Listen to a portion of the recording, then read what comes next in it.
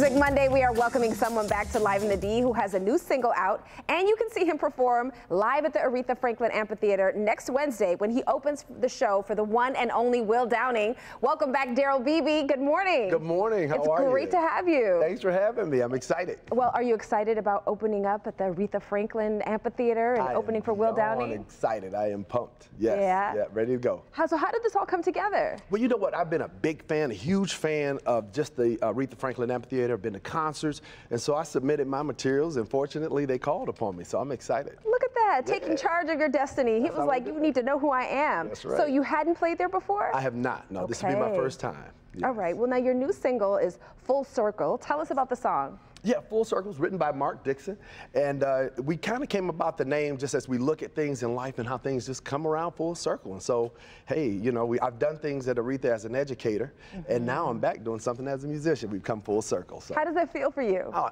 like I said, I am so excited. I love my city, and so I'm just really pumped to get down there and perform for everyone. And Aretha is just such an exciting place in the summertime in Detroit, so I feel the excitement for you. So if people want to follow you and get tickets to the show, how do they do that? Okay, so if you want to follow me, you can go to darylbeebemusic.com, and then also if you want, you could go right to the Aretha Franklin Amphitheater website, and they'll get your tickets there. All right, well remember everyone, you can see him open for Will Downing at the Aretha next Wednesday. The new single is titled Full Circle, and here is Daryl Beebe taking us to break with his new song.